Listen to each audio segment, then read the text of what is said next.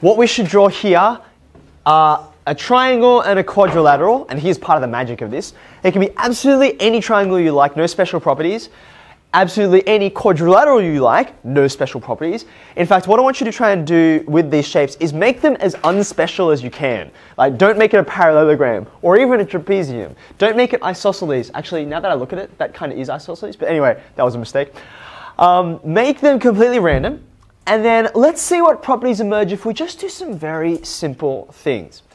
So for starters, with your ruler, I want you to go ahead and measure these two sides so that you can find the midpoints of those two sides. So AB and AC.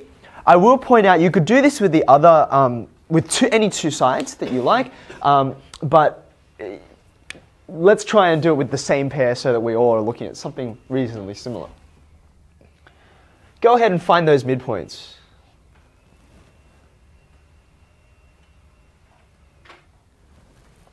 Let's call our midpoints P and Q. Now, just by measuring out midpoints, so I probably should, like you, also mark in the fact that they're midpoints. Just by virtue of the fact that they are midpoints, we've created something in here which has this magical relationship with the existing triangle. If you go ahead and join this interval, PQ. By the way, as I join this up, minor note, this is an interval, not a line. An interval begins and it ends. A line goes forever in both directions. Does anyone know what it's called when it's like half-half? When it starts somewhere and then it just goes forever? It starts with an R. It's a very uncommon word. We call it a ray. Rays aren't used very much, so that's why you don't hear about them very often. Okay, now have a look at PQ. Do you notice that interval PQ has a relationship with the rest of the triangle? Namely, see this last side down here, the one we didn't bisect? Do you notice that these two lines are, well, they look like they're parallel, right? Now, can we prove that this is the case? And we can, using the idea of similarity. And this is not a very complicated proof. Look at it quickly with me. Because you've used one triangle to create this, and you've got these midpoints, right? What you've created is a pair of triangles whose sides are in ratio. Let me say that again. You've created a pair of triangles, APQ. In fact, I'm even going to say that. In APQ, and also the original triangle ABC, we have pairs of sides that are in the same ratio, right?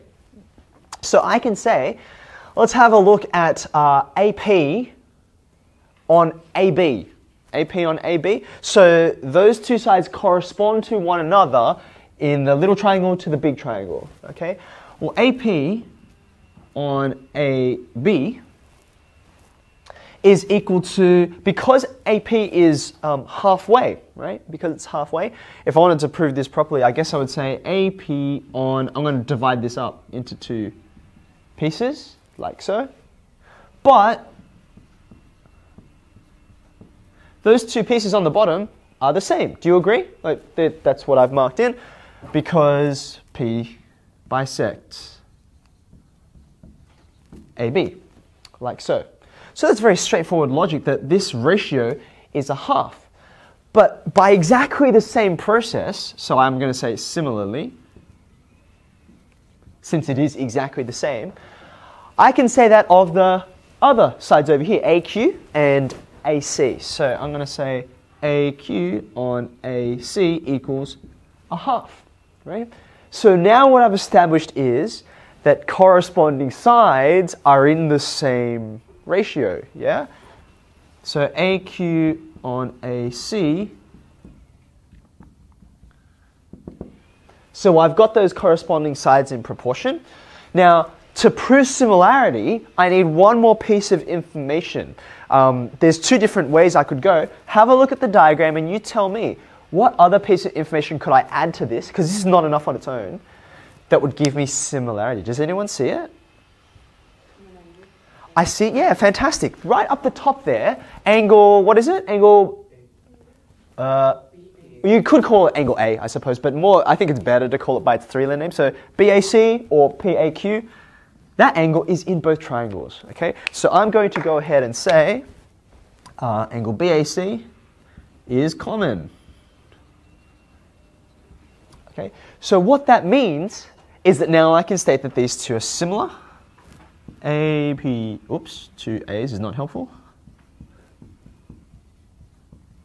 Now, what's my reason, by the way? What's a nice, succinct way to say this? It's not that all the sides that correspond are in the same proportion, because I don't actually know that. I only know two pairs. I've got two pairs and I've got an angle. So how would you word that? So if I were proving congruent, I would say SAS, right?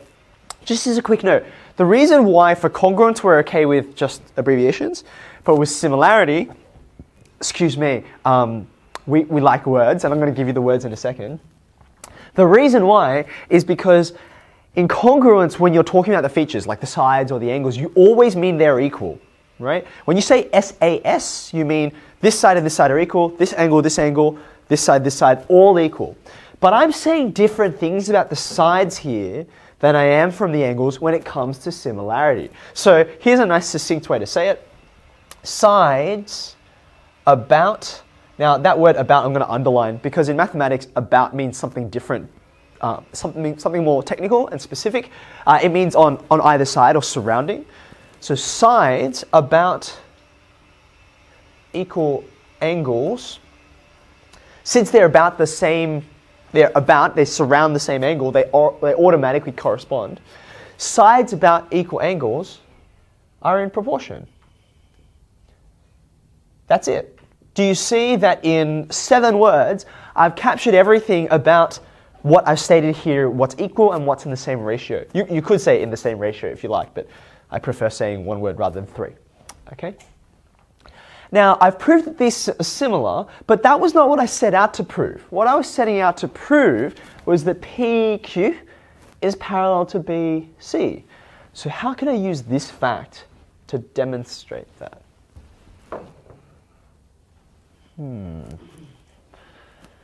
How can I use the fact that they're similar to get to the fact that they're parallel? What do you know about parallel lines? What kinds of information do we know about parallel lines? Yeah. They have the same slope. Okay. If I had, say, coordinates on here, and I went ahead and I found the gradients, I would find that they would match. That's good. What else do I know? Yeah, Raj. Could you find out the angles are corresponding and then just say that? Okay, so in addition to, because we know so many things about parallel lines, if I had a coordinate system, I would look at gradients. Unfortunately, at the moment, I don't, right now. That doesn't stop me from putting one on, but I might be able to do it without by thinking about what Raj has suggested. I've got angles that correspond here and here. I also have angles that correspond here and here. And if they really are parallel, then the angles should be equal, right? They correspond, therefore they should be equal. Can I prove that that's the case from here? How do I prove it? What would be my next line? What angle might I refer to? I've got more than one choice.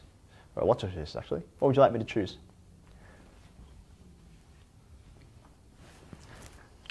Little secret. You know how we're a bit finicky about getting the letters of your similarity or congruence proofs? We like you to put them in order. Like we like that. If you don't do it in order, we won't necessarily be all that upset. But we encourage it because it means you have to think geometrically about what's going on and what relates properly. One of the advantages of getting everything to line up is that you don't even need to look at the diagram anymore to know what matches up to what, because you've done it all in the letters. So therefore, I know automatically, without even looking back at my diagram anymore, presuming I did this properly, that angle APQ is going to exactly equal angle ABC, because those letters correspond, right? So I can say that these correspond, and sure enough, there's APQ and there's ABC. They correspond, don't they? What's the reason? What's the reason? Corresponding angles? Fantastic. Ooh, now hold on. Corresponding angles are equal, but I don't actually know they're parallel just yet. That's what I want to prove. Right, so that'll be my last line, not my first one. Come in. Annie, come in. Yeah, thank you.